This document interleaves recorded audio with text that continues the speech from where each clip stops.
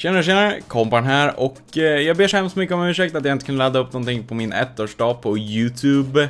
Men jag var på ett LAN så jag hade inte riktigt tid att fixa någon video. Men jag tänkte tacka er idag. Det är måndag, det vill säga det är 2 dagar senare än vad min ettårsdag på YouTube var. Men tack så sjukt mycket för denna tid på YouTube. Det är helt sinnessjukt. Innan då hade jag ingenting att göra, men så fort jag fann YouTube så har jag haft för mycket att göra hela dagarna. Så alltså, jag vill tacka er mer än ni anar. Det är helt sjukt.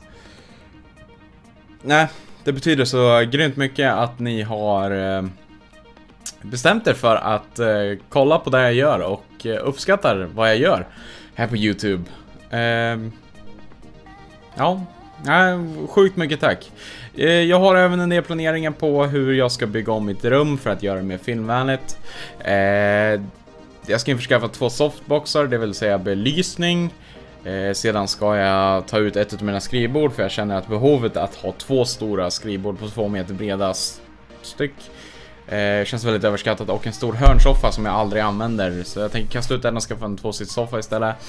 Och ta ut ett skrivbord och sedan skaffa en softbox. Och inom senare tid kommer jag även fixa en green screen.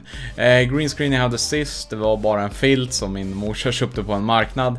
Så det var ingen riktig green screen och jag var bara irriterad utav att ha den. Så jag kommer försöka skaffa en riktig green screen då. Så jag har väldigt mycket planer över hur jag ska uppgradera hela YouTube-bandet framöver.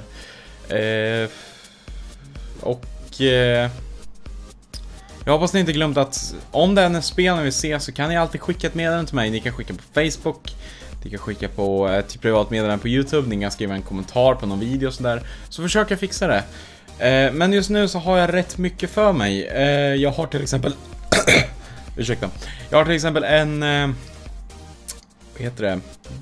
Photoshop tutorial som ska bli gjord. Som tyvärr inte har blivit av på grund av att jag har haft mycket att göra. Jag har även en Minecraft-serie jag har precis startat. Jag har även Call of Duty jag ska slutföra. Så jag har ju rätt mycket att göra. Jag har massa serier utöver det som inte ni har sett. Så, men tro inte att jag släcker, för det gör jag inte. För jag försöker att bli klar det jag gör. Men tack för detta år. Det har varit helt sjukt. Det betyder riktigt mycket.